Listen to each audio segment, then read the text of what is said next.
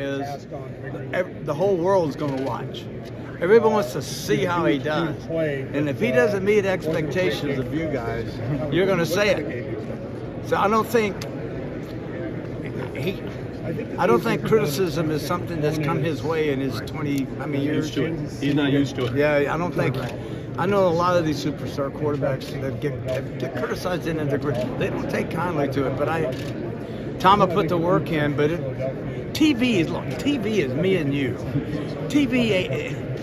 It's me and you. I'm talking to you. I'm not going to talk over your head, below you. I'm going to talk right to you.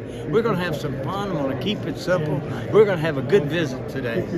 And that's television. And quicker he can learn that and relax. And we all love him. You know, we love him. We're pulling for him. I feel sorry for Greg Olsen, who's had a phenomenal year.